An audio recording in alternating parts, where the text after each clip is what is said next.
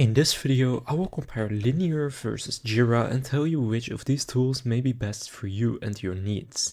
So Jira is a little bit of a more established tool in this space and Linear is pretty new.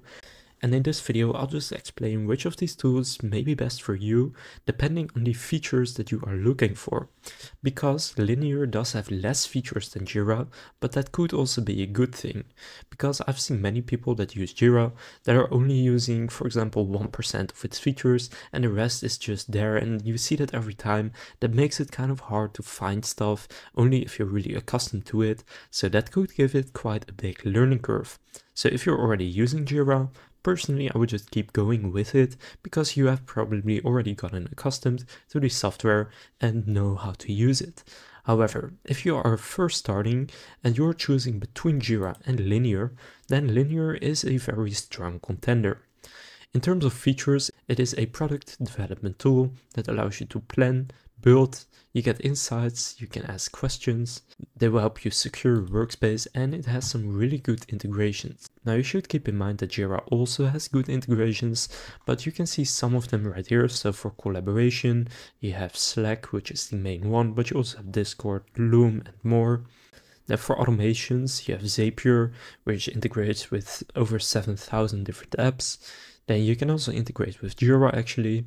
You have fill out, and then you have engineering apps, you have bug reporting apps, you have customer experience apps, analytics, media and design, security and compliance, and integrations built by the Linear team.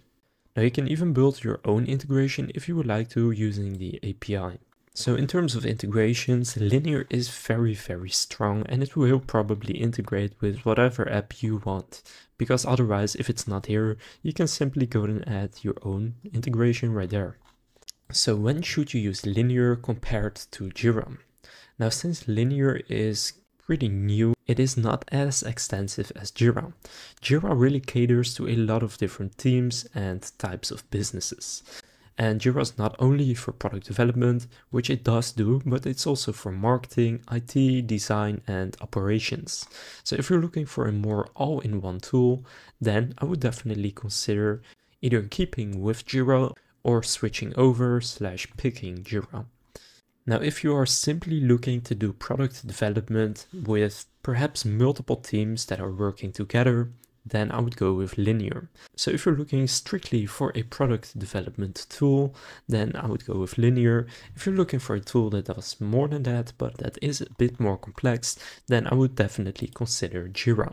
Now in terms of pricing, there is a free plan available, and if you bill monthly, the standard plan is $7.16, premium $12.48, and enterprise has custom pricing. Now if you have less team members, then the pricing does go up a little bit, and if you have more, then it becomes cheaper.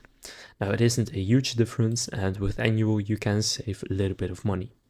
Now comparing this to Linear's pricing, here you also pay per user per month, and the basic plan is $10, then business $15, and enterprise has custom pricing.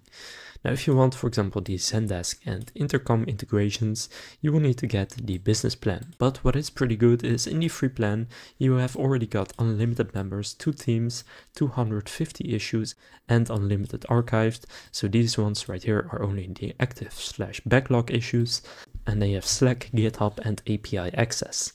So that concludes this comparison of Linear versus Jira. If this comparison did help you make a decision, please consider leaving a like and subscribing to my channel. And with that being said, I will see you in the next video.